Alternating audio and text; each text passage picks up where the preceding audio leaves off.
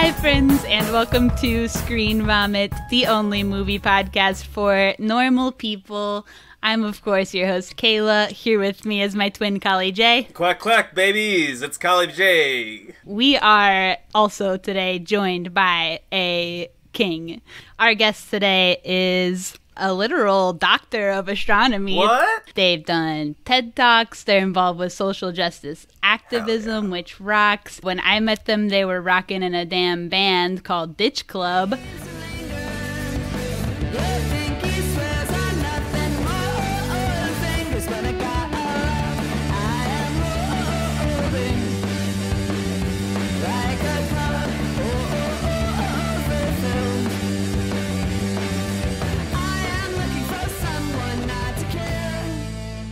And that will be my pal, Lucianne Walkowicz. Hey! Yay! Oh, hell yeah! Was that an okay intro? Welcome to the pod, Lucianne. Welcome. That was a great intro. Okay, Thank cool. you. It's so cool to be here. No, we're honored. Tell us about your new little sketch show that you're doing, your little space show. Yeah, every day I get up and I do my silly little space show. So I work at the Adler Planetarium here in Chicago. And so like a lot of museums, like we have been closed basically since last March, or the March we are currently in, depending on whether you think it's still March or not. And there's a website, eternalmarch.com, and you can see what month of March it is. Oh, shit. Yeah, so we closed, and, we had like some online programming, but not a ton of stuff. And we also went through a really like traumatic and terrible round of layoffs where we lost 60% of our staff. Jesus Oh, geez. fucking Christ. Yeah. And then, kind of the remnants of those of us like myself who worked on, Adler, when we were open, had this 21 and up night called Adler After Dark. It was basically like a big space party, and there was like spacey content, but then also like dancing and fun. So you're saying you're a moves. professional partier? Yes. That's exactly what I'm saying. So now that it's the year where we say things like, now it's unsafe to party, Oh my gosh. we wanted to kind of like take the spirit of that and do something else with it. Yeah. Because there's been a lot of like work to put events on like Zoom or do virtual stuff. And like some of them are pretty good, but mostly it's just not the same thing. Totally. Right. But a lot of the folks that worked on Adler After Dark, who were left after layoffs, have like performance sides to their lives. And so a bunch of us got together and basically came up with this idea to do something that kind of captured that creative spirit. So we started a couple new things. One is the show that you asked about, the Wow Signal, which is a YouTube show that's kind of like maybe a mixture of space science and sketch comedy and a 90s sitcom. Yeah. Like a drop of Bill Nye and a drop of musical stuff going on. Yeah, and like a dash of Perfect Strangers. And the premise of it is that like during when like the city locks down, myself and my coworkers Meredith and Chris have to live at the planetarium for some reason we never explain. And while we are quarantined at the planetarium, we receive a mystery signal, the Wow signal, from space. And so it's all about trying to figure out what that is. And I don't want to tell you too much else because it'll spoil it. Hell yeah. And that's on YouTube, so everybody can watch it on YouTube. Yeah, we have 2 episodes out now. It's kind of got like a Pee-wee's Playhouse vibe where like it's definitely for adults, but it's pretty family friendly. Like your children won't get the Tinder jokes, but they also won't be traumatized by them. They won't think that the character of Chadler is quite as funny as like I do. Right. I literally die every time Chadler came on this. I so appreciate that. I feel like Chadler, being in research, like I have friends who, wrote a book in the last year and, like published a bunch of papers. And I'm like, I invented a character called Chad Adler. And it's just me in a wig. Ta-da! No, it rocks. Thank you. Hell yeah. That's great. I wish that I had smarter questions to ask you about all this cool stuff that you do, but I'm literally a baby brain Dumbo. But all questions are good Yeah. questions, truly. Here's a question. Do you have any cool alien stories? I think the closest thing to like a cool alien story that I have is that I went to Storm Area 51. Oh, you were part of that shit? Yeah, I actually, so my research is on like life in the universe and trying to find it. Yeah. Okay. And I do a bunch of that stuff just like for my research, but I'm also like really interested in the fact that people are interested in aliens. Like I think it's really interesting that like for some people like me, for it's my job. Yeah. And then like there's this broad swath, like most Americans in fact think that, you know, aliens exist somewhere. And then like a smaller fraction of that think that aliens are visiting us, and then like a very small fraction of that think aliens are like running the government. And like So wait, where do you stuff. stand on these issues? Yeah. I'm in the exist somewhere camp. Okay. Same. So not in the government. No, I think those are just regular stupid humans. Somewhere in the like evil to incompetent spectrum, Yeah, but okay. not, you know, just humanly so. So I went to Storm Area 51 because I was really interested in just like walking around and talking to people who had gone there. Yeah. Because it was held in this tiny town in Nevada called Rachel that has, I think, fewer than 100 residents and like no water, no like gas station or anything. wow. It really, really is like in kind of like the middle of the desert. Yeah. It just happens to be abutting this very famous, poorly kept secret Area 51. It was pretty interesting. It was like a weird mix of like true believers and, you know, people who just kind of wanted to see what it was about. And then like, Do the Naruto run? Wasn't that a thing? Naruto run to yeah, Area- there were a couple of people doing, I was actually disappointed as like a fan of Naruto. I was disappointed how few people were in Naruto clothes. But I did see some Naruto running, and that made me Okay, happy. That rules. Mission accomplished. Yes. And then weirdly, like a bunch of influencers too, or like people who would like to I'm be sure. Ah, influencers. Jesus Christ. Yeah, but I met some really like I had some great conversations. I met a guy who lives in Bowman, South Carolina, named Jody Pendarvis, who Cool made name. his house into a UFO welcome center, which you should look him up because he's really great. Hell yeah. And very weird, and I That loved feels him. like Hell yeah. the same crowd you'd see at the gathering of the Juggalos. There's probably some overlap. True believers, some people just there to witness it, some YouTube influencers. Yeah, I feel like juggalos are probably more prepared for the outdoors. Like, really, like, I cannot convey to you how out there Rachel is. It's like not a super far drive. It's like a 2.5 hour drive from Las Vegas. So it's not like far, far. but you know, like I woke up one day to like hear some guy being like, holy shit, a rattlesnake just crawled through my tent. He was just like in a hole under the tent, and then he crawled through the tent. And I was Oh like, my yeah, God. you're in the middle of the desert, sleeping on the ground. Jesus Christ. Did y'all know there's animals outside? Yeah, right? It's kind of fucked up. They just live out here, man. It's weird. Oh my God. Hell yeah. So you used to have for a small amount of time anyway, you were doing a space movie watch along thing, right? Do you have a favorite space movie? Yeah. Ooh, I have a lot of favorite space movies. I know that's not really how favorites are supposed to work. No. You got a top three? Yeah, as sort of like a classic, sort of pretty, like the movie version of a good vanilla ice cream, I would say Arrival is a favorite. Yeah. You know, it's kind of like a cool update to Contact, which is another favorite. But if we're staying with the like podcast rules of past 10 years, It can be whenever. Arrival? Just for this purposes, it can be whenever. okay, Just curious. Yeah.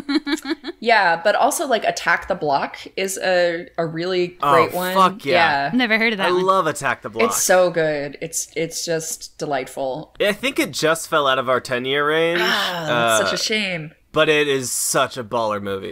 Yeah, Attack the Block, the movie we will talk about today, is also a big one. But I would say besides that, This movie that we're doing today is a fave for you? yes, I really like this movie. Cool. That I can understand. Yeah, but I would also say Annihilation is another really interesting alien space movie of recent years. It's not like a fantastic movie, like it's not like I feel like a great work of cinema, but I really enjoyed it. And the bear that screams is a fucking scary I'll never image. forget it. Yeah. I'll never forget that. But it's the scariest thing I've ever seen. It's a slam dunk. No, that movie's incredible. Yeah, hell yeah. Yeah. So getting into the movie we picked today, I picked this movie. We did the 2013 movie Under the Skin. So I had never seen this movie before, but Lucianne, obviously you said you had. Did you see it in theaters or like just watch it at home, or do you remember? I watched it at home a couple of years ago, I think, and had not heard about it. But my partner Frank, who was on the show as well, Yes. they introduced me to this movie because they really love it, and I love it too. I had just been like, I'm in all these like Hell movie groups on Facebook or whatever. It sounds so lame to say out loud, but I It is just watch lame. people talk about movies that are good all the time. I don't even really participate that much, but and I'll just be adding stuff to my list. But this movie comes up all the time in those groups of people just being like, whatever, this movie rocks or has cool visuals or whatever. So I just feel like I see this movie mentioned in there like once or twice a week. So I was like, I've had this on my list for a couple months now. So I'm excited to finally do this. I don't know why there was such a pause. English words. So Colin, had you seen it before or no? No, Okay, cool. I had seen it on every letterboxed list that's like great movies, best movies, favorite movies, like anything about like the past great movies of the past 10 years. This movie is always on that list. I had just seen the cover. I did not read a synopsis That's of good. anything. Yeah, that's cool. I had no idea what I was walking into, and I tell you what, I had the wrong idea about this movie the whole time. Yeah, It was great. I was wondering. It rocked. We'll get into that, but I was really curious because I accidentally had spoiled some of it for myself. Oh no! But we'll get into that here in a minute. All right, so I'm going to run through there's not much cast really, but written and directed by Jonathan Glazer, most famously known for directing the Virtual Insanity Jamiroquai music video. I could not believe it when I looked at this Wow. director, like, Jonathan Glazer, I know that name, right? And I'm like, nope, I don't, because I never watched that Jamiroquai music video. You had to have seen that video. That's like the most famous music video of all time, probably. I bet if y'all pulled it up, you'd be like, oh, okay, I've seen this. It's like the room is spinning. He's like walking up the different walls. I bet you've seen it and you just don't remember. All right, just running through the rest of this real fast. Obviously, we have Scarlett Johansson. Needs no introduction.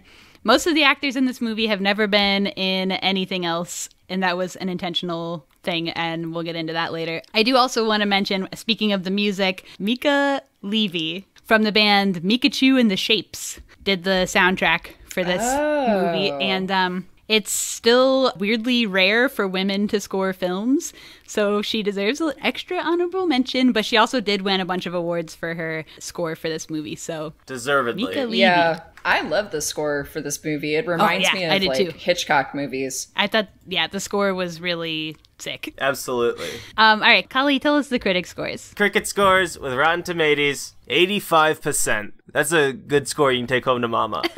Metacritic, 80%. That's still, Mama's gonna be, she's not that happy. And I tell you what, Google users, 63%. You know, I think that's a failing grade. That's an F.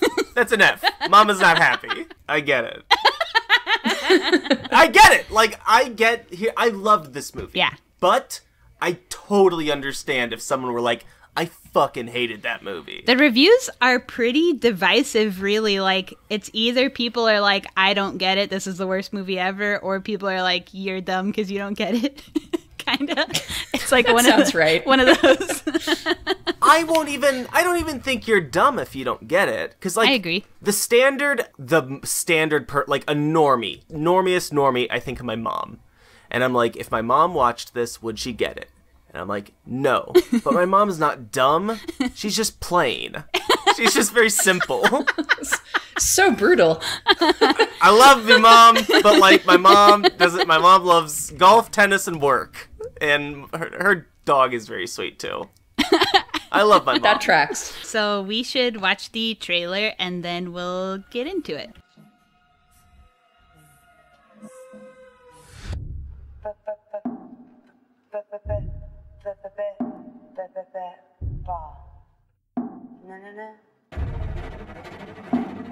So you live alone? Yes. Think I'm pretty? I know, gorgeous.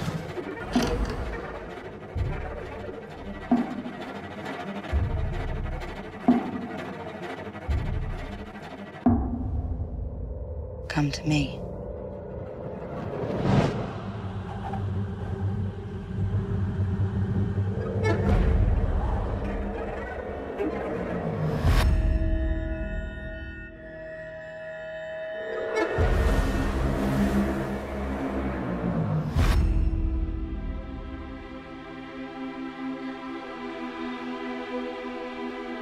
When was the last time you touched someone?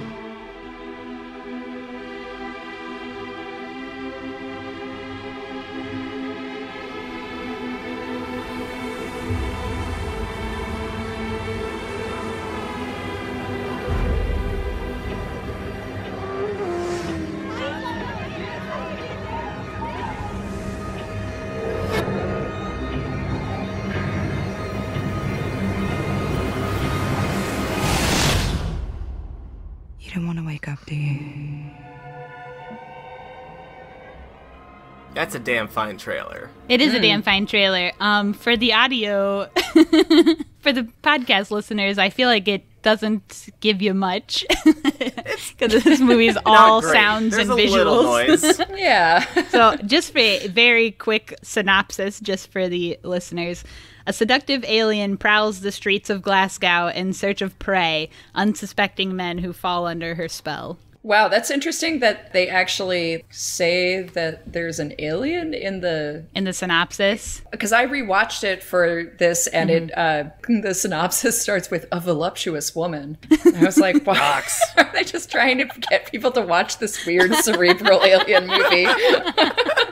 Look, if you want to find a way to get someone to watch your weird cerebral alien movie, making Scarlett Johansson naked for, I don't know, 10% of it is a pretty, smart way to do it. Yep. Yeah, sure. This was her first nude role, too. So it was like a breaking news. That was, I alluded earlier that I had spoiled some of it for myself, and I feel like that's what was spoiled, was that I already knew she was an alien going into this movie. Which I feel like there are hints of, she's something else throughout the movie, but you don't, really know till the end, right? That she's an alien. I straight up thought she was a robot. Yeah. The entire movie, roll credits, I open up my phone and I read the synopsis and see alien, and I'm like, a what? All right. Oh. It doesn't really change it. I just thought she was a robot the whole time. That's why I was really curious, what your experience was, because I already knew going in that she was an alien. I would not want to know it's an alien. Yeah. Saying voluptuous woman isn't quite... accurate. You can't describe this movie, No. without spoiling it. Yeah, no, you can't. Yeah, it's interesting that you thought she was a robot. So this being my second watch, I definitely left the first watch being like, oh, she was an alien. And in the second watch, I was like, watching the whole opening sequence, I was like, nobody has ever used visuals like this that have nothing to do with aliens. Yeah. As soon as there's a weird white tube floating in space, somebody's an alien. Yeah. Or in space, or both. I don't know what drew me to robot. Probably just exactly. her lack of emotion during so much of it. Yeah, it was stuff like that. And then I've seen the artificial intelligence becoming self-aware. Yeah. Mm-hmm. That's done so many times in movies. I was like, okay, this is another oh, what does it mean to be a person or be a self? So, kind of a similar read. It really doesn't change a lot. Yeah. But I did watch, a video, a YouTube video explanation of it. Just one guy's, opinion. Yeah. Which was really great. I should find Love to get opinions from the guys. Yeah. It was a good... It was just a fucking... I don't know. I appreciated it because it was he pointed out shit that was and then we see the space, something fly away. Yeah. And I'm like... Oh, it was an alien. I just, the motherfucker's using weird visuals the entire time. Yeah. I did not process all of them, all right? That's fair. I didn't understand most of them. This is like, so we recently did Beyond the Black Rainbow on the pod. Lucianne, have you seen that movie? You know, that's one of those that I don't remember whether I've seen it or not. I have a very bad memory for totally fair, because I do too. And whether I have watched them. And I think I've probably seen it, but it's been a while. Okay. So we just did that for the pod, which is like kind of similar to this in that it is 90% visuals and vibes and like 10% actual narrative story, if even that high of a percentage. Yeah. So yeah, I just say that in comparison, I feel like this movie is maybe even more narratively ambiguous and kind of expects the viewer to do a lot more of the work of interpreting what's going on. Yeah. Which might make it hard to talk about, but we'll see. So I do have a lot of production notes, though. So we'll have something I'm sure to talk you about. do. Yeah. This movie was inspired by the novel of the same name by Michel Faber. I don't know, I guess that's how you say that. About an alien who comes to Earth and gets surgery to look like a human and then picks up hitchhikers, drugs them, and sends them back to her planet where human meat is considered a delicacy. So it's only inspired by that novel. The producer initially wrote a script that was closely adapted from the novel that had all the bits of the novel in it. They were first developing an elaborate, high-budget film about two aliens disguised as husband and wife farmers, and Brad Pitt was cast to be the husband. Oh, yeah. Wow. Gimme. This movie was in the works for like almost a decade. It kind of seemed to, from everything I read, it kind of seemed to like destroy Glazer. Oh, hell yeah. He became like obsessed with it. He spent 10 years like obsessively writing and rewriting the script, breaking it down, stripping things away, changing things. He eventually decided to make a film that represented an alien perspective that would focus only on the female character and deleted every scene in the script that did not involve her and deleted the elaborate special effects sequences. And he said he decided that he didn't want to film the book, but he wanted to make the book a film. So I don't know what that exactly means. No, shut up. You don't have to have an answer. I know. He has some quotes about basically saying that he feels like an alien. And so... Okay. I know. This is one of the suckiest and most rockin' guys I've ever heard of. I hate him. I love destroying yourself for art. Yeah. We love a space opera that eats its creator alive. Yeah. Yes, exactly. Hell yeah. And like I said, he hasn't really done anything since this, and this was 2013, so I'm interested to know like where his like mental status is now. Oh boy. This is going to be a fun one. All right, so this is an A24 film, also should say. Love A24, obviously. The opening of this movie is strange. We have like an eyeball going on and somebody making like pronunciation noises, like maybe they're learning the language. Or processing it, as I called it. They're uploading. We're in Scotland. Oh, yeah. I had... They say that a lot. Once we get actual people talking later on, definitely had to turn on the subtitles. The sexiest accent. I mean, wow, wow, wee, wah. I love it. It is... The Scots, it's a good what one. An accent they have. It's so fascinating. Like, how does your mouth make that happen? And the response... Oh, sorry, I gotta hold back. We'll get to the guys, Kali.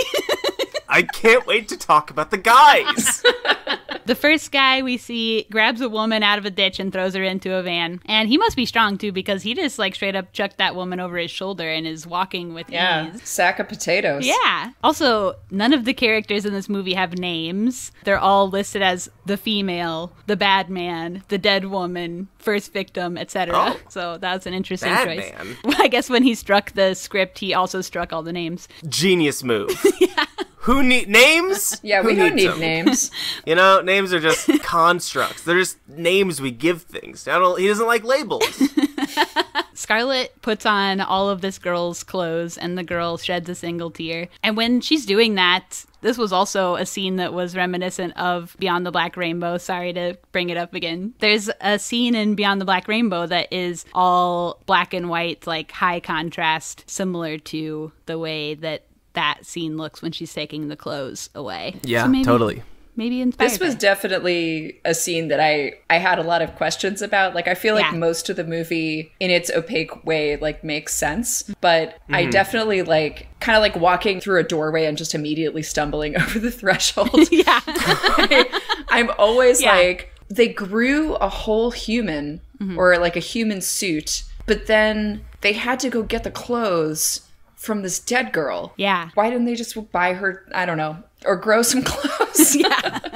What I think has happened here, and none of this is explained, so that should just be said for the listeners out there. None of this is explained. But what I think is happening is this girl is like the former alien, and she has turned how Scarlett Johansson turns at the end of the movie, all emotional and doesn't want to be a alien seductress no more. So she has already gone through that whole cycle, and then they've taken her and they're about to take her back up to space. Scarlett Johansson's incoming. So she has to get clothes just for a second until she does go and buy clothes here in a minute. But maybe just... They like recycling, I guess, on their planet. That's why they're so advanced. Yeah, they're like, buy clothes? You can get clothes anywhere, off of any dead person. Maybe they didn't have... Maybe they didn't have money at first? I don't know. There's just clothes lying around in the ditches next to your highways. So after the clothes exchange, then we see it's a very quick shot of the UFO lights in the sky that are kind of above the clouds, so you can't even really see what's going on. Did not register anything. Yeah, I didn't register My little baby brain was smooth. I watched this twice, and the first time I watched it, I did not register that UFO, but the second time I did. So which one of my brains is right? I don't know. We'll find out. Then she goes to the mall, gets new clothes, gets makeup. 14 minutes in, we get the first bit of dialogue. So we've been 14 minutes with just vibes. She's driving around in the van asking men for directions. So now she's on the hunt. We love it. So all the men that she's stopping and talking to are being filmed by hidden cameras. Almost all of the cast of this movie were hidden camera'd people, including the scenes at the mall. It's all filmed by hidden cameras. And then later when they're at the nightclub, it's all filmed by hidden cameras. Everybody that's there, they're not extras, they're just people who happen to be there. Oh, wow. I guess Scotland's laws are different. The production team would hide in the back of the van. They had hidden cameras all through the front. She would just roll up and have unscripted combos with men. Did none of these dudes recognize Scarlett Johansson? They said that she very rarely got recognized because of... Wow. It's like a combination of her having short, dark hair. That dark wig, because normally she's blonder. Yeah. And then also, secondly, you're just like not expecting to see Scarlett Johansson in the middle of Scotland. They're like in Nowheresville, Scotland, you know? Well, and Scarlett Johansson seems like she wouldn't need directions, you know? Yeah. Yeah, you don't expect to see... She just wouldn't ask. Tiny little baby Scarlett Johansson with a black wig driving a gigantic van in the middle of Scotland. Like, you just... You would never expect that that's her. I feel like if I saw a normal celeb, I probably wouldn't expect that it was them, too. Who did I just listen to? I was just listening to Natalie Portman on a podcast say that she never gets recognized when she goes outside because people don't expect her to be as tiny as she is because she's like 5 foot tall. And Scarlett Johansson's also 5'3". So I don't know. Maybe that has something to do with it. With these, there must have been some actors because we see there were a couple. We see Pipe. There were a couple actors. Okay, but also after they would have like the conversation, and some of them got picked up, some of them didn't. But after the conversation was recorded, then the production team would have to like run after those guys and be like, "Hey, we're actually gonna use your footage in a movie. Will you sign this permission slip or whatever?" Okay, yeah. So they did have to get consent forms. They'd have to get consent forms, and I think the language is tricky from what I've read online, but it seems like some of the men who were picked up on hidden cameras were then talked to like, "Hey, you're already in the movie, sign this little release, but if you want to do something else, show your little weenie and walk into a pool, like, then you can also do that. You're already here." I would. literally a dream. Those dudes literally got to live, like, the coolest, like, the shit that you're, like, that kid at school says, like, oh, I fucked Kate Upton. Like, no, you didn't. Like, Scarlett Johansson lured me into a house and made me walk into a pool while looking at my dick. You know, like everyone says in junior high. Yeah, as far as I could tell, there were only like 2 actors in this whole movie, or 2 people with previous acting experience anyway. And the guy who drives a motorcycle is a professional motorcycle driver, but he's not like an actor. So if you count that, that would make 3. So everybody's just a normal off the street. Glazer would talk to her through an earpiece and give her tips and instructions. Oh. And she said that occasionally he would just be like, hey, this guy looks good, stop and talk to him. But sometimes it would be like some drunk rando or like somebody who looks insane. Yeah. And so she also took some agency over picking who she actually talked to try and stay safe, which good for her. Yeah, truly. So I think with that, you know, third aspect to this, just breaking it down, he broke down the script so hard, right? He nixed everything, nixed character names, and then also basically nixed the entire script and also like didn't do casting. I know it's bad. Or work with like real cameras, because everything was hidden cameras that were stationary, right? Like in the van and stuff. And not the entire movie's in the van, but a lot of it is. It sets a bad precedent that so many white dudes going insane over a movie make such great fucking movies. I mean, I just think it's like, did this movie drive him insane to the point where like he basically canceled the entire movie but then still made a movie? Canceled everything about a movie? What a great, terrible guy, you know? Yeah, truly. Pat and a punch. Just interesting, I don't know, methods. All right, so she's picking up these guys. She's kind of sussing them out, trying to see who basically is unattached to the world, who doesn't have kids, who doesn't have a wife, who doesn't have family nearby. And she brings one man to her house, the first victim, I guess you would say. When he goes inside, the world becomes like black nothingness, and he follows her. They're both stripping, and then he is totally naked with a big old weenie and sinks into the water. And not that big. Well, I just mean as big as in erect. Oh, yeah. A classic weenie. Just didn't want to say erect, but here we are. Here we are. Yes. Don't love the word. My ploy worked. I got them to say it, everyone. Now it's on record. It's on my permanent record. Ready for someone to turn it into a soundbite that can be played again and again. Disgusting. That's pervert language. So on the Black Room, I just have their ideas. They wanted to create the realm where the alien can be best shown without being tropey. So the only thing they ended up being comfortable and happy with was an entirely black space. Like everything in the space is black. The black walls, black floor, everything's black. So they kind of defined the space without defining it at all, and kind of left it to your imagination of like what's going on. Yeah, I thought the all like Black Room was excellent, especially because like you get like a little glimpse of ScarJo's real form, but it's so hard to show the alien without it being ridiculous. Right, yeah. And that was kind of what they were saying too. Like they didn't want it to be tropey or like super sci-fi weirdo stuff or CGI or anything, so that was like the best way to achieve that. And it's inspired later things as well. Like they used that same kind of room in Stranger Things and in Legion. Yeah, definitely. It's just an effective use of setting to completely remove setting. Yeah. I mean, the scariest thing is something you don't see. Yeah. But not if you're hoping to have sex with Scarlett Johansson. Then you will just strip down and walk right into that room. These men are so entranced by her that they don't realize they are dying. Look, I get it. I'm not even like I just think Scarlett Johansson is just conventionally beautiful. She's not like we don't have to roast her. I'm not roasting her. I'm just saying in my taste. But, like, she's one of those people that you're like, oh, yeah, gorgeous. Like, what? Like Scott Steiner, a genetic freak. Oh my God. I can't believe you said That's all I got. Golly. Do you know who Scott Steiner is, Lulu? I don't He's think a wrestler. Just okay.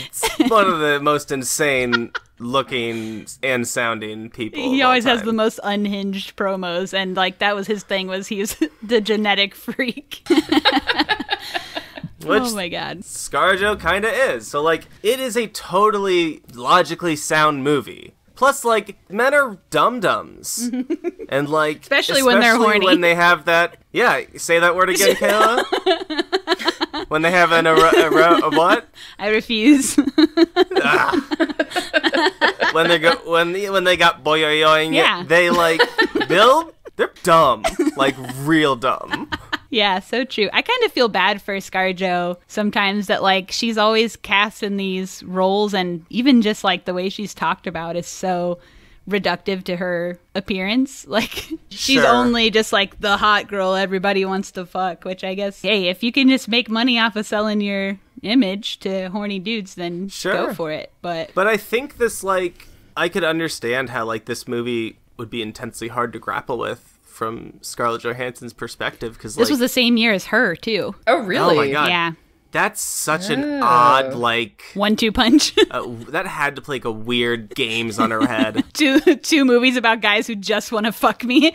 Yeah, that literally don't care if you're human. Yeah. Yeah. No, honestly. In both cases. Oh my God, weird. We rock so hard. We're dumb. We're so dumb. You know, more notably, I watched this and I was like, man, men really don't need to have any defense mechanisms, do they? No, yeah. Not a one. Like, all of these dudes were just like, yeah, big old van person asking me for directions, chatting me up, must be about to get laid. Yeah. Yeah. And not killed. It was insane. Like, when fucking the first guy, like, starts to get in the van, I was going like, absolutely, that's a smart thing to do. Like, I know this movie has, like, ulterior motives, but I knew, like, take me back 3 years, and I would have gotten in that van. Yeah. No. If a gorgeous woman drove by and was like, hello, I need to give you a ride up the street, I'd be like, yes, hello, I have no self-esteem. Now I'm better. I'm fixed now. But yeah, it is like, you can think about, like, you know, if it were women, like, we're trained to, like, walk down the street and be aware of everything and everyone around us at all times. Yeah. Let alone if a van pulled up next to you, you would probably scream and call 911 instantly. Yeah. Yeah. Which is why Lindsay's response to it was like, oh, he's dead. Yeah. Like, she was like, if you get in someone's van that you don't know, you die. That's like automatically. how I live. Yeah. You get Silence of the Lambed. There you go. And they did. They later ate their guts like fava beans or whatever. Yeah. The skin is still there. I mean... Yeah. We'll get to that one. Okay, so next she goes to the beach and meets the diver guy. This scene's fucked. Oh my God. Yes. Super fucked up. So there's like a couple that's farther down the beach, and the woman starts drowning, and then the man gets in to try and save her, and then it's even worse. What? Why is she out there? Why is she out there drowning? I couldn't tell. What else was in the water? Was it a dog? Oh, okay. I couldn't tell what else was in the water. It looked like something, but I couldn't tell what it was. Yeah, so the dog ran out, got caught up in the waves, so she went out and got caught up in the waves. And then he goes after her and gets caught up in the waves. And then the diver goes after all of them. And it sounds funny when you say it does. Like back to back to back. Yeah, it sounds like you should have the Benny Hill music playing. Yeah. That's exactly what I was thinking. It is, in fact, a scene of sheer dread. Yeah, and it's long. I mean, it's like, it's not just boom, boom, boom. Like, it's stretched out over, like, several minutes. That's probably a 10, 15-minute scene, yeah. Yeah, I mean, I don't know time-wise, but yeah, it's not boom, boom, boom. Yeah, you sit with these feelings for a minute and, like, watching it all go down. Like, this movie is very, like, you're living life almost in real time with the character. Like, you're just going along on her day. So, like, everything is paced similarly to that feeling. Like, you're running those errands. Yeah. running those errands, driving around, chilling on the beach, watching 3 people drown. You're really chilling in every scene. So the diver is the last guy in, and he does pull the man out, but the man is so desperate to get his wife that he just goes right back in and dies. And the diver himself even barely makes it out, and she gives him a little bop on the head with a rock. I started tearing up at this point. I was just like... It was really like heart-wrenching, and then the cherry on top, once they zoom out a little bit. Yeah. The baby is crying on the beach. Baby just sitting there crying alone because now both his parents are dead. And that was a moment of silence for the baby. So heavy. You just realize, like, that baby's going to be eaten, drowned, or starved. Yeah, or something. Unless he becomes, like, Wolf Boy or something, raised by a pack of wolves. Hey, it could happen. It could happen. It could not. Human babies are, like... Haven't you ever watched the Discovery Channel? Obviously. No.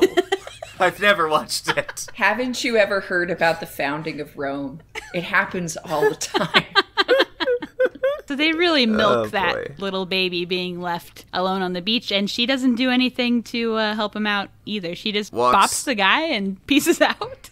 Yeah. Pretty much. She doesn't take the man, right? The biker comes back and gets the man. Yeah. Yeah. So he comes up and scoops the diver and cleans up the campsite. And ices out that baby. Does he ice the baby? I thought he leaves the baby there. No. I meant, like, coldly ignores this crying baby. Not like... You meant iced, like, gangster, like, I iced him. No, not like, leaves the baby to sleep with the fishes. Yeah, just leaves the baby chilling and screaming. The baby is screaming. The baby probably did end up literally sleeping with the fishes. Yeah. That's probably true. Once the tide came in. R.I.P. baby. R.I.P. baby, yeah. So yeah, it seems like the biker guy is kind of her cleanup crew to make it look like she didn't murder guys. Yeah. To keep people off her trail. My baby brain conceived this as a corporation that was killing and using men's bodies for some reason. And I think that's, like, it's not too far off, just aliens instead. Like, this man does seem like he has some kind of a job, you know, like he is her boss maybe, or like handler or something. Yeah, something like that. And yeah, that they're sent here like with a specific duty, just not robots. Duty. Don't say duty over it. So then she gets back in the van, driving around again. How much gas is she using? I don't know. It seems like vans take up a lot of gas, right? Yeah. Think about the Earth for once. She recycles clothes off of dead people, Kayla. She cares about the environment. Yeah, she does her part. She can use as much as she wants. So, yeah, she's driving around looking for guys. She ends up at the club next. And it's, like I said, a real nightclub on a Friday night, just bopping full of people. Not a lot of things make me appreciate quarantine anymore. But seeing this club, this Scottish club, I would hate it. Can you imagine the sounds those people are making? I loved the sound of Darude Sandstorm. Wait, what Sandstorm? Which was an incredible choice. Scotland has one song. One techno song at the club. That song totally took me out of everything. Oh, God. Like, why are they playing this song here? The last song you hear before you die. Please, please. So yeah, she finds a guy in the club. They go to her house, to the black room as well. And here's a fun production fact. The location of the house that she takes this man to was shot in the Robert Street area of Port Glasgow. And filming had to be delayed for several days because there was a real life murder on the next street, and the police had sanctioned the area off, so they couldn't access their filming location because of a real murder. Yikes. Insane. Isn't that crazy? But anyway, she does murder that man. This is the first time that we see the underwater POV. Oh. Is it water? Well, or is it like an under goo situation? It's probably an under goo. It's more like an under jello. They never drown. No. Under jello. Because, like, Under jello. they're not moving. They're, like, suspended. Suspended. Yeah. Jello is a good comparison. It's kind of like really they're in a is. jello mold. Yeah. Yeah, they can't really, like, go up, down, left, right. Can't really move arms to your sides or anything like that. Yeah. You also, at the same time, don't have to, like, kick to stay afloat or anything like that either. You're just kind of suspended there. Floating. Yeah. So they're in the black jello. I thought the lighting underneath there was really cool too, because the people are like completely blue. It just looked really cool. So he sees the other man from earlier who now looks all crazy. His skin's all loose, like he's been in the jello for a little too long. We've all been in the jello a little too long before. They briefly touch hands before that man's entire guts get sucked out or something. Hard to know like what's actually going on here, but I did love that. So all his guts get sucked out at once, and his skin is just left like floating around like the bag from American Beauty. Like, it's beautiful. Like a child trying to get me to play. Whatever that line is. Yeah, this was nasty. It was nasty, but it was so sick. Like in the good way. It was so cool. Yeah. Yes, it was sick in both ways. Sick and deranged, but also sick and badass. Bingo. Yeah, I just loved that imagery of that skin floating around. I don't know why I thought that was the coolest thing I've ever seen. It grossed me out a lot. Yeah, you get grossed out It's at gross. everything, though. No, just relax. You get grossed out a lot easier than I do, I would absolutely say. All right, we should have a gross out sometime. So after the whole skin floating around, there's just like some random imagery where like Willy Wonka tunneling. There's like guts on a conveyor belt and then just like some random red stuff. Are we doing this movie justice? Yeah. It's just like more jello. Red stuff with vibes. Yeah, it's red vibes. Yeah, you got some red vibes, you got some black vibes, you got some white vibes. So we don't exactly know like what is going on, because maybe his guts are like floating on a conveyor belt to something. I don't know. Who knows? It's up for interpretation. It's like conveyor belt sushi for aliens. Yeah, that makes sense. Yeah. You're the doctor here. Yeah. Yeah, I mean, that is my opinion as a scientist. So she's in the van. Oh, yeah. And there's a guy in the street selling roses. And somebody in a van across the way buys her a rose. Handsome lad. Do they say lads in Scotland? They do. Okay. Lads and Wait, lassies. have you been to Scotland? I have. How was it? I've heard Great. I didn't get in any strange vans. Oh, okay. Okay, then you No, haven't really it's been wonderful. to Scotland. Yeah, no, I haven't. You haven't lived or died until you've gotten in a strange van and tried to show your wiener to Scarlett Johansson. Hey, goals. Honestly, yeah. I've never been anywhere cool. You've been everywhere. Have you been everywhere? I haven't been everywhere, but I've been a lot of places. Pre-pandemic, astronomers tend to travel a lot, and that is kind of something that I like about the job. It can get a little overwhelming. I think we actually like travel maybe a little bit too much. Yeah. Sure. But I have gotten to go to Scotland a couple times for work, and it's great. Scots are delightful people. Part of being an astronomer is knowing about planets, and therefore you got to see the whole planet to know what's going on, right? Yeah, you got to look at the Bingo. top and the bottom and all the sides. I think that's how that works. I'm jealous. So when she gets the rose, the man's blood's all over it. I love it. Thanks, guy. Handing me a handful of your blood. But He's just trying his best. You can see that she doesn't bleed, even though she's also holding the rose. She makes no blood. Yeah, I also think this scene is significant because this is one of the first times that Scarlett Johansson really sees kindness in humanity. Pretty much everything else she's seen has been like debaucherous, lustful, and rowdy, and Nasty. So when she sees this guy handing out roses, even though, and it shows him putting bandages on his hands and everything, even though he's like pricking himself, he's trying to do this kind thing for everyone, of giving people flowers. Yeah. And she pauses just a little bit, and like, of course, like, all of this is just fucking interpretation. But this is like the seeds being planted for a major change in her character. Sure. I didn't think about that, but you're right. Ding ding. Ding ding.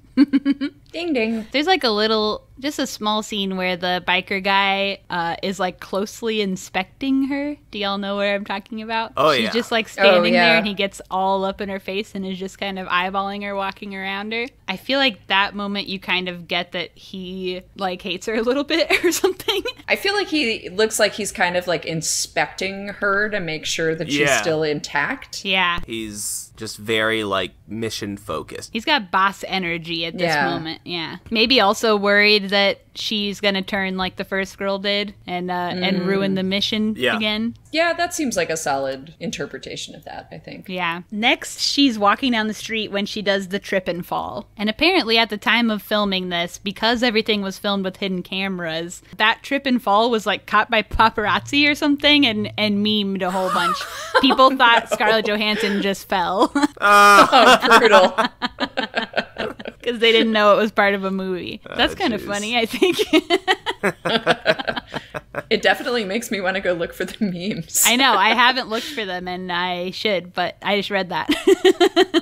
And yeah, while she's out, what is she, like shopping or something? She's doing like a whole bunch of people watching. There's like long scenes at this time of just people watching of all types, not just men.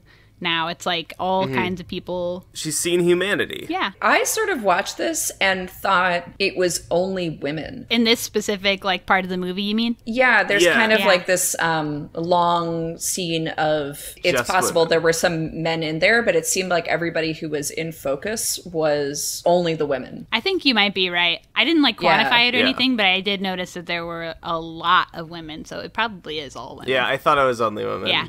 But So whatever. y'all are right. She's watching girls now. I sort of like watched the scene and I was like, I didn't at first interpret it as her like people watching so much as like having a really dry day on the hunt, you know? Like, like being like, man, this whole place is full of women. Oh, okay. I straight up thought that she was gonna just start hunting women and start seducing them. Could have been cool. But, yeah. I was a little except bummed. women would have maced her immediately. Yeah. Get in your That's van. true. No. Yeah, that's true.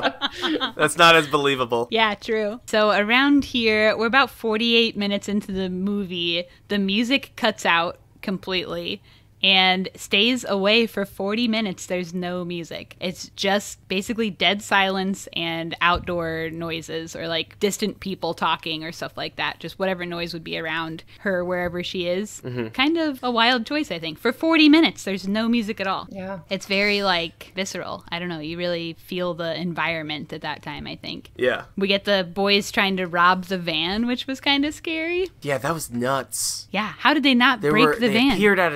They appeared out of nowhere. Yeah. And there were like 6 of them. And they were like shaking her window, trying to break it and Yeah. everything. That was scary. Yeah, I was gonna say, not to boast, but I feel like most people, including me and mostly me, could elbow through like a car window. It was kind of high though Or because at it's a least big dent old it. van. That's true. Yeah, I watched this and I was like, much like earlier in the movie where I was like, wow, men really don't have any defenses. This was the moment where I was like, oh, and neither does Scarlett Johansson because she's an alien and she has no idea that she's in danger because of like her weird flesh suit. Yeah. Sure. You know, because I feel like most, I don't know, like I lived in Baltimore for 7 years and like people coming up to your car if you're like in an area where that might happen and you're at a stoplight and people attacking your car is like not super unusual, and obviously that happens in Chicago and stuff too. I personally am like on the lookout for stuff like that if I'm driving around by myself late at night. Yeah. And she seems so like her facial expression was so like flummoxed. Yeah. That it was happening. Yeah. I'd be curious to know if those were just like real kids or if those were like neighborhood kids that were asked to act and like attack the van. Probably Sure. the second thing, right? I think so. Truly, who knows? I mean, would be a wild thing to like randomly catch, I guess. No, but like you're totally right. This definitely more informs the alien. Yeah. Like that it definitely is an alien and not at all a robot, Colin. I mean, that was my point, Colin. That's a really good point, though, about how she wouldn't know that, because she's been using her flesh suit as power, like to give herself power over the men, but she doesn't realize that when she's outnumbered. Or even realize what is this attacking? What is... Yeah. Why are you doing this? Because up to this point, we really only understand her to just be on a singular mission. Yeah. She does not do anything other than hunt. Mm-hmm. So, but this is the first time that she actively has to do something that she's not programmed to do, which is not programmed, sorry, not like... She's not a robot. Not accustomed to. Not a robot, but you know what I mean. Yeah. So next she goes to pick up the man with the facial deformity. Yeah. And this man was an actual actor. His name's Adam Pearson, and that is his actual face, which I thought was cool that they did actually employ a person with the disability instead of creating one. Totally. I watched an interview of his last night. He seems real cool. Yeah, he actually does advocacy work to stop bullying associated with deformities, so... Oh, that's great. Cool casting. He has neurofibromatosis. Also, fun story. Fun? I don't know. That's a bad adjective. But he broke his leg because he was hit by a car on his way to audition for the role. And oh shit! Oh, not a fun fact. It actually devastating. No, but Glazer auditioned him in the hospital the next day and gave him the job. Wild fact, maybe absolutely. Would be more. Anyway, so yeah, she picks up this man, and this scene was devastating, I think. Yes, absolutely. Oh my god, yeah. Everything involving this character is devastating. Yeah. My heart was just like sinking and sinking, like the longer it went on. Yeah. I feel like many of the scenes of this movie, with the exception of when like the guy's guts get sucked out, most of the movie you sit and watch, you're like, Yeah, just a low scream. Yeah. I mean, the guts getting sucked out is definitely like that. But this scene, I felt like that in particular, that sort of like building where you're like, oh, no. This is terrible. Very Same bad. with the beach scene. Yes. Yeah. Yes. Yeah, exactly. The like dread. Yeah. And I think it's interesting for a movie with like so little like going on and so much left up to like vibes and visuals and interpretations that even with that being true, that they can still make you feel so much, I think is really cool. Hard agree. Yeah. Yeah, so she has to, like, basically con this man into desiring her, because at first he's pretty, like, standoffish. He'll barely even look at her. And apparently the actor contributed the ideas of the specific ways that she could seduce his character or someone like him, and they were added to the script. So I think that's kind of cool, too. That's very cool. Yeah. Yeah, that rules. Yeah. So she's, like, complimenting his hands. She takes his hands and, like, touches her face and neck. So it's, like... It's not like she's just like, hey, put your hand on my weenie or, you know, whatever. Like,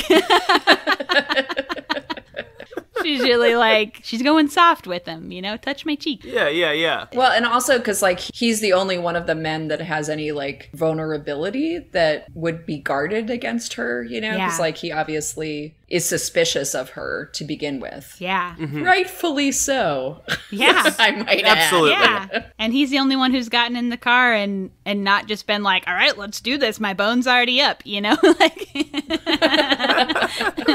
So yeah, he's more of a challenge for her. Oh, yeah, just devastating. So she does end up taking him to her house, or to a house. It seems like she's using a different house every time that are all just like abandoned houses. The one that they go into this time is like all wet and like the wallpaper's falling off and it's just water dripping everywhere. She's just got like a pop-up void that she can set up anywhere. Yeah. I mean, yeah, it's when you try and think about like what is the void, it breaks my brain. I don't know. How does it work? There's always room for jello. Yeah. Yeah, oh, it's interesting. You're like, where are they going when they go in the jello? Like, I don't know. And I don't think I want to know, really. I just want it to be what it is, but trying to think about what it is, it's complicated. I don't know. Yeah. This time, though, when she takes him he gets in the water, blah, blah, there's a black alien watching them. And I think that's the first time that there's been a black alien watching, right? I think so, yeah. Yeah. Yeah. So I don't know who that is. Is it the biker guy? I don't know. But after this man gets in the jello, she goes downstairs and looks in the mirror for a long time, soul searching, and I guess pulls the boy out of the jello, because next thing you know, he's running out of the house naked into the swamp. Oh yeah. Walking across the moors as one does in Scotland. Yeah, in the buff. Naked. In the interview I watched of him, he said that he had to shoot that at 4 a.m. in Scotland, and it was super cold. And his feet got all cut up. Aw. He wanted you to know it was cold so you wouldn't judge when you saw his little weenie. But yeah, so he goes running away, but the biker ends up going after him and grabs him and puts him in the trunk of a car that he steals. For some reason, I just assumed the guy was like, that was his house for some reason. That's not at all confirmed. That was just a dumb assumption I made. That it was the boy's house? Yeah. I thought it was his house. Did you? I also kind of felt like it was his house. Maybe because he was coming in through the backyard. Phew. Yeah. Oh my gosh, thank God. They just don't really say. It feels like it's probably his house, but they don't like say it is or it isn't. Yeah. Yeah. Well, I feel like that's what is partly what makes that moment so terrible, is that like he made it. And then, you know, like Jean-Claude Van Damme motorcycle guy is just like, nope, now you go in the trunk. Done. Yeah. Now you're done. Yeah. Just devastating. You want the man to live. He seems like a nice boy. Yeah. You want him to have sex, too. The old lady neighbor across the street also sees him get put into the trunk, but we get no consequences from that. He just stares right back. Yeah. Because I was like, this is it. Finally, we're going to get some payoff to this. Well, when I was watching, I was like, this corporation is going to pay. Can you believe an old white woman did not call the cops? Right? What the hell? She's just like, you fuck had that one weird job. boy. Gertrude's going to take that corporation down. She said, A-cab. Bye. Yep. So next, ScarJo's back in the van, and she finally runs out of gas after driving for approximately 6 days straight. And she breaks down in a dense fog, the densest fog I've ever seen. You like can't even see your hand in front of your face. And then walks to a restaurant and orders some cake. And she spends like 5 minutes trying to convince herself to take a bite of this cake. And I think her interaction with the boy has made her want to try being a human or something. That's what I took it as. Yeah. I took it as like, all right, my motorcycle boss, manager, whatever, is going to be really mad at me, so I might as well try some human things, like eating a piece of cake. And truly, this is the worst part of being an alien, I would say. That you can't eat cake? Aside from the murdery parts. You can only eat human guts and no cake. No cake. And then when she finally does take a bite, she chokes and spits it out instantly. Makes a scene at Scottish Applebee's. Yeah. Her car's broke down. She can't eat cake. She doesn't know what to do. She's lost in the world. So she gets on the bus. There's a man on the bus who asks her if she needs help. She says yes, so he takes her home. A nice man. And also a very endearing bus driver. I loved the bus driver. Who's very worried that she doesn't have a jacket, which I love. Yeah, he was worried she didn't have a jacket. And then when the other guy came over and is like bothering her, he's like, hey, leave the girl alone. Like, she doesn't want to talk to you, which is also... Yeah, solid bus driver. Yeah, bus driver rocks. So she goes back to this man's house. He sets her up with the whole room and pieces out. He's nice. He's a gentleman, at first, at least. I was like, oh, hell yeah, like, a good guy, because I was immediately thinking... It's gonna go south. It's gonna get bad real fast. Yeah. But... no, he, like, gives her space, doesn't fucking bother her. Yeah, there's, like, a space heater and, like, a, pretty comfy-looking bed. Yeah. I would love to get put up in that. Yeah. I did also really enjoy her character's reaction because, like, imagine being a creature that doesn't have the concept of sleep And then somebody puts you in a room like that and is just like, okay, bye. Yeah. You just stood there. And so she just stands against the wall. She stands in the mirror for a long time, looking at her naked body, too. Yeah, I mean, it's just another step. Like, you realize she probably hasn't looked at this thing that much. She hasn't looked it in the eyes. No, she never She hasn't looked a bunch of places, as I think we'll talk about in a moment. Oh, my God. Yeah. She was sent down with this little skin suit, had to jump right into those clothes, and boom, boom, boom. She's been on the run, so... She's been busy. Yeah, so she hasn't had time to really give this thing a once-over. So next day, they go to a weird castle together. She tries stairs for the first time. She's afraid of the stairs. He helps her down the stairs. He's nice. I guess there are 3 motorcycle guys who are looking for her now, because she's officially missing. She's left her post-van life. She let a guy go. And then she did ditch the van, and she doesn't have a cell phone. She hasn't returned her work ID. Yeah. Clocked out. I never clocked that there were 3 different motorcycle guys. I thought it was all just the one guy. But I also thought that. I think this is just the first time we see 2 others. How I read this initially is that they sent out 2 more guys because it's a serious thing. Yeah. I always just thought it was the one guy, but apparently it was 3. Everything I read said, when the 3 motorcycle guys go out. Like, okay, I guess it's 3. Yeah, I've watched the movie twice and I thought it was just the one dude. Yeah, good. At least I'm not a dummy. Or we both are. No, well, you're definitely not, so I'll trust you. So finally, her and the guy get back to the house, and they do a kiss. And when they do a kiss, that's when the music finally kicks back in after all this long time of silence. Mm-hmm. Then we get the sweet song. They do kissing, and then they try to do sex, but it's not happening, it seems. She freaks out when she realizes what's going on down there. Yeah.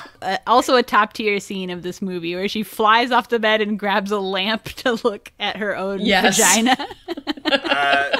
Totally understandable reaction. And then throws the lamp, by the way, afterwards, which is a second tier of that. I mean, who among us has not discovered a new pocket that we didn't know our coat had after a long time of wearing it? And like, wow, never knew this was here. What the hell? And those things are tricky. I mean, they'll get you. Yeah. Even most people who have had education on what's going on down there still don't know. You know what I mean? That's a fact. This chick's just thrown into it. Like, she's got to be totally surprised. So she has to look her vagina in the eyes and is traumatized by what she sees, I guess. Because then she just stands up and stares at the wall. Which must be very perplexing for this gentle Scott. Yeah. As well. But he's nice. He's just like, it wasn't working, I guess. That's kind of the look on his face. Yeah. Guess this You isn't can really happening. read the room. Yeah.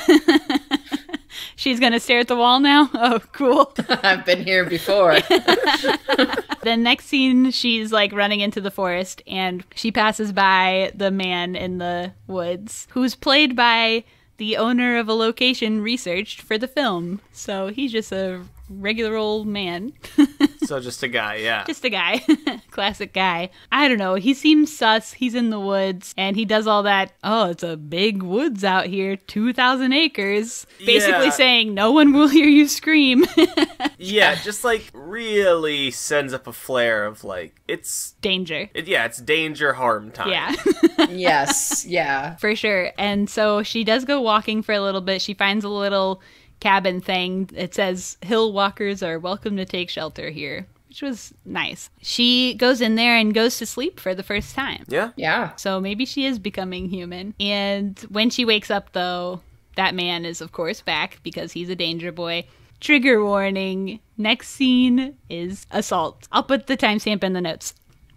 Okay. So she's sleeping for the first time. She wakes up. The man is touching on her and being a nasty man. He's assaulting her, basically. Yeah. And she kicks him and runs off. There's a chase. It's very scary. She can't start the log truck. As we said, there's just terribly upsetting scene. Yeah. Yes. Just she's in danger, and she's gonna get got. We have no point of reference for these aliens physical power. Yeah, we don't know her strength. And she's never had to use it, probably. Yeah. I wish we had some scenes of her pumping iron, but we don't. That wasn't part of the mission. It should have been. Yeah, I mean, I think, like, she doesn't need physical strength, right? Because she just has this, like, alluring body and just has to walk across a pool. Slowly. Yeah. And these men just sort of willingly are just like, might drown, might get to bone Scarlett Johansson. Yeah. Yeah. And so she's never had to do anything, right? Yeah. I mean, what a gig. I know. Goals. Truly. The man does catch her, and then there's a pretty long scene of him trying to get the positioning to rape her. It's not working out, and she's fighting, and eventually he rips her skin. So that's the end of the rape part, I guess. Yeah. She has to take off her skin now. The man sees that her skin has been ripped and just sees black. Yeah. As opposed to, blood and guts and stuff. And freaks out. Yeah. Yeah, and, like, runs the fuck away. And I was like, you were like, oh, good, he's gone. She's good now. Haha. Yeah, everything is fine. Happy ending. So she unzips her skin clothes and looks her face in the eyes. Oh, who's coming up? Oh, it's the man again, and throws gasoline all over her and lights her on fire. And she takes off running. It's snow now, suddenly. I don't think it was snow before, was it? I think it was kind of snowy, but she's in the forest, right? And it's really dense, so there's no... And she kind of runs out into the clearing. Yeah. So she runs out into the snow and burns to death, basically. And you see her body ashes falling back down to the ground. And the biker guy's still looking for her. Maybe sees her smoke signal. Maybe. Oh. And roll creds. R.I.P. Yeah. Devastating ending. I think Glazer's presentation of humanity is just so fucking jarring. It's a fucking train wreck in a good way, or car wreck. I mean, in that, like, you don't want to watch a lot of this because a lot of it is like very fucking intense. Like, if it's not long shots of Scarlett Johansson, then dead dog, dead woman, dead man, dead baby. Like, it's abhorrent. It's brutal. Yeah, I feel like this movie actually does a pretty good job of depicting humans just as, like, the animals we are. Because not everybody in the movie is bad, right? Like, that scene on the beach is, like, partly devastating because it is, like, person after person trying to save someone else. And, like, definitely most of the movie, like, all of the characters who are humans are kind of, like, lustful, but they're not bad necessarily. They're just kind of stupid and, just want to fuck. They're not being intentionally malicious. I think there's anything wrong with that. Yeah, and that you're right. That's not bad. You're right. Well, and also, like, this horrible dude in the woods, you could argue did something that is kind of good for humanity. Like, without a doubt. Because, but he doesn't have that context. He's just a horrible dude in the woods. Yeah. But he may also have prevented an alien invasion and at the same time is an evil rapist. Yeah. So, I think it presents us as, like, very complicated, and that I think feels really true. I mean, if the movie has a moral at all, to me it is that it is safer to strain men for their chemicals than it is to try and take them. Which also feels true to me. Hell yeah. Hell yeah.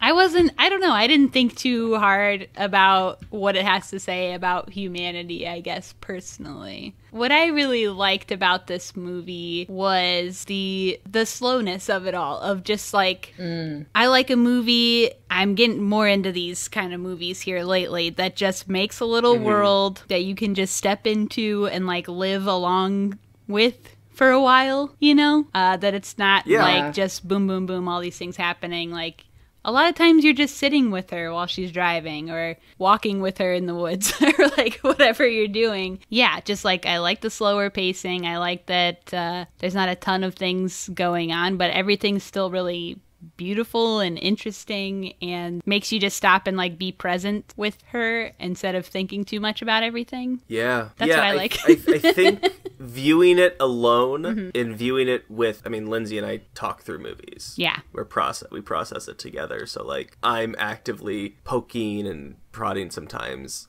Whereas, yeah, watching this movie alone is it's just different. I don't know how else to put it. Yeah. You get such a different vibe with it. Wild. This movie rocks. Yeah. I love an atmospheric horror or sci-fi movie. Oh, For totally. sure. Yum. Yum, yum. Yeah, and one that invents its own kind of world and situation, too. That's not just like something you've seen 100 times. Yeah, yeah. Yeah, this movie is, I mean, incredibly unique. Yeah. Like, there's nothing else like it, which I think is, really saying something, because there's a lot of alien movies and a lot of alien tropes that have been done, and boy, they are not here. Not in this movie. No.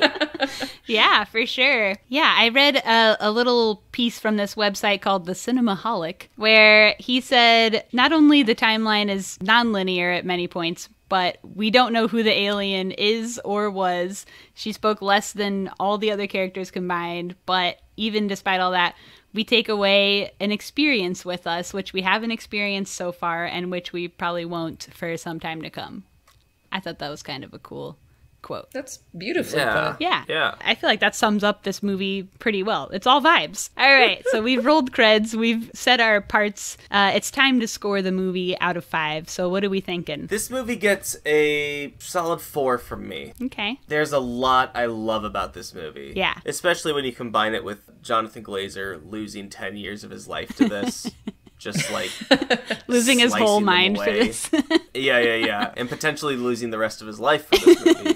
It gave me this, I respect that shit. Yeah. I love it. It's not healthy. It's not good, but it's wild. But, it doesn't get a full 5 from me because I didn't love every second I was watching this movie. Mm-hmm. It's a movie that is abrasive and hard to watch. And for that reason, it's not perfect, but it's very fucking good. All right. Lulu, what do you think? I love a abrasive, hard to watch movie that ruins its creator.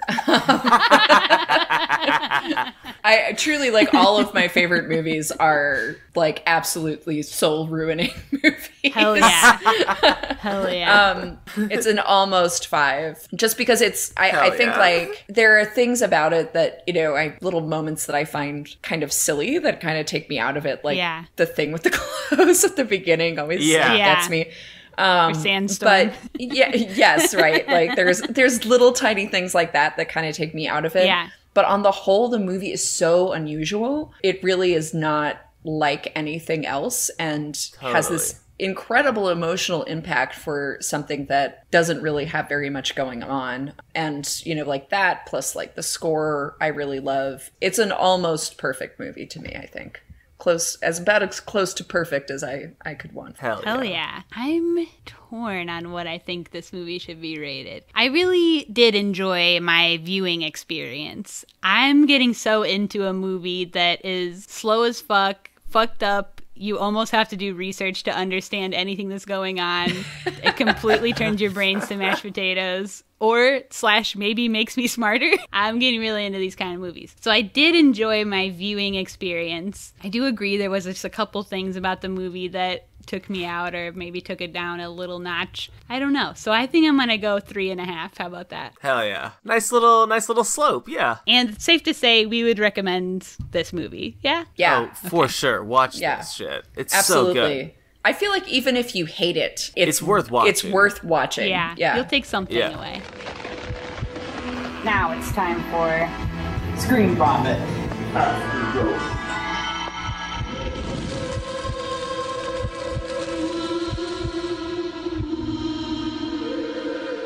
This part of the podcast, we do a quick romp on whatever else we've been watching. Movies, TV, whatever else. Kali, what you been watching? I started my freaking Criterion challenge, baby. What's that? I mean, I know what Criterion is, but what's your challenge? I'm watching one film from the Criterion collection every week. Oh. There was like a format blueprint. What, you fill in the blanks. It's like, pick a movie from 1984, pick a movie directed by Akira Kurosawa, pick a film. Oh, okay. You have like a bingo's card. Yeah. And then you pick movies that fill Your in the Criterion blank. bingo. Oh, nice. First week, I chose Secret Honor from 1984, directed by Robert Altman and starring Philip Baker Hall. It's just a one-man show, basically. It's a fictionalized account of Richard Nixon recording his memoirs. Oh, wow. And it's basically just 90 minutes straight of this dude doing the thing. But, like... He's not a crook? No. It's so good. He never said, I'm not a crook, or, like, went that hammy with it. It really is an outstanding performance, and it is also... It's kind of boring. Not gonna lie. Hell yeah. Fucking history. Who gives a shit? You know what I'm saying? Presidents? Books. No, thank you. I watched Pop Star, Never Stop, the Andy Samberg one. Yeah. Pop Star is great. I watched, We Need to Talk About Kevin. I just added that to my list. I haven't watched it. With Tilda Swinton, John C. Reilly. It's nuts. Yeah? It's great. Fucking absolutely check it out. Hell yeah. I adore that movie. It is so good. And then I watched, I Used to Go Here. All right. I got beef. Oh, you got to pop off? I gotta pop off about freaking, not specifically, I believe it's pronounced Gillian Jacobs. I fucking hate it. She's in all these fucking movies and shit where she's in goddamn college, and Community aside, they fucking suck. I'm sick of it. I'm sick of this, and Lindsay keeps making me watch them, and I hate them. I'm so sick of watching Gillian Jacobs in movies in college, and I don't like it. I want it to stop. Anyway, that's what I watched this week. Hell yeah. Lucianne, what you been watching? Anything? Yeah, so I watch almost exclusively horror movies. Hell yeah. That's kind of like what I reach for. So Sure. I've watched a couple good ones lately. I watched Anything for Jackson and His House, and they're both... I heard His House was really good. Yeah, they're stoked to watch it. Very different movies, but both like weirdly horror movies about grief in the same way that, like, if you've seen The Babadook, the Babadook is sort of like a horror movie, but really about grief. And Anything for Jackson is on Shudder, and it's these grandparents that have lost their grandchild and decide to perform an exorcism. And I don't want to tell you too much about it, but it's definitely, I thought, a fun watch. Definitely like unusual in that, like, I feel like there's lots of like, somebody died and we're gonna have a exorcism / like reincarnation thing, but I found it kind of fresh. And His House is great. It's about Sudanese refugees and, you know, like the embodied horror of the things that they have been through and their experience in the immigration system and like the horror of that too. And that is a far better movie than than Anything for Jackson. It has like a much deeper like political commentary, but both are worth watching, I thought. I also recently watched Black Bear, which is this Aubrey that's on our Plaza list. movie. Yeah. I want to watch it so bad. I loved Black Bear. Yeah. I've heard it's so good. Yeah, it's really bonkers. It is like a kind of a movie about marriage made by married people. And afterwards, like, Frank and I watched it together, and Frank was like, I can't imagine being a married couple that would make this movie about marriage. I'll just leave you with that. Jesus. And then besides those, I've watched a bunch of like Korean horror movies as well. Oh, The Call, sick. Forgotten. Yeah, I watch a lot of movies. Hell yeah. Hell How about you? Yeah, I've been on a real movies kick. So I watched SubUrbia, the 1996 one, because there are two movies of this title. Yeah. So I watched the 1996 one with Parker Posey and Steve Zahn. It was really good. It was a little too relatable. It gave me a little PTSD to my teen years, but it was really good. And I watched 20th Century Women that has Annette Bening, who was in one of our recent movies that we covered on pod, and Greta Gerwig stars in it. That was like a really good, like, I don't know, it's about a mom and her son's journey, kind of. It's kind of corny, but it's very good. And I watched Scream 4 with a friend of the pod, Mary. The best Scream. That's insane. I have to watch it again to challenge you on that. That can't be right. It's the best Scream. So we've watched through all of the Screams in the last month. Wow. So my definitive ranking is Scream 4 is the best, Scream 2 is the second best. Scream Original is the third best. Scream 3 is bad and nobody should ever watch it. It should be scrubbed. Yeah, no, Scream 3 is very bad. Other than Parker Posey. Parker Posey in Scream 3 rocks. I know. So hard. Parker got screwed on being in 3. And so did, what's-her-head's bangs. Courtney Cox's bangs in Scream 3. Yeah. Insane. They suck. And then lastly, I watched a bad movie called Margaret that has Anna Paquin, Mark Ruffalo, Matt Damon. Got all these big guys in it, and the acting is really good, but it's like 3 hours long, and it's like a pointless movie. 3 hours of Anna Paquin trying to get Mark Ruffalo arrested for a car accident that she caused. Desperately trying to get the police to arrest him. Is it just punctuated by somebody going, Margaret, every time she tries? The thing is, her name isn't even Margaret. Margaret is the... Wait, who's... Margaret is like a poem that's read at some point in the movie by... what's that guy's name? The Ferris Bueller guy. What's his name? Matthew Broderick? Yeah, Matthew Broderick's in this as well. And he's a teacher at her high school, and he reads this poem about Margaret. So Margaret isn't even her name. And it's like barely even... The poem does not... It's worded in such a way, it doesn't have like significance to anything. I don't understand why it's called Margaret. Good. So Why TF did you watch it? I watched it because I knew all these people were in it, and somebody... I saw it in the Facebook group. No, I get it. And I like all these people a lot, you know? Yeah, totally. And I'm just like a little freak that like once I start watching something, I'll finish it, even if I'm having a terrible time and it's 3 hours long. Oh, and it has like a 3.8 on Letterboxd. Yeah, it has a good score, but it's a bad movie. Wow. So I don't know. I don't know what the deal is there. The movie's pointless in my opinion. But it is like really well acted. Like the actors are great. The story is what sucks. Sure. I guess I can see where people would give it higher marks because the people in it do a really good job. Sure. The story doesn't make sense. It's boring to watch. Yeah. Anyway, Margaret sucks. Don't watch Margaret. I don't know why. The last couple episodes, the last thing that I've said is always the bad thing, and then I'm just like, all right, I guess it's time to move on. Well, it's over.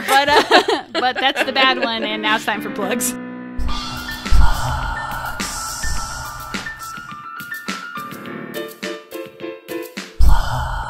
So, Lucianne, do you have anything to plug or tell people where they can find you online, etc.? Yeah, I would say if you are interested in things like space and social justice and stuff that I work on, I have a newsletter that is notrocketscience.substack.com, and you can find me on Twitter and Instagram as RocketToLulu.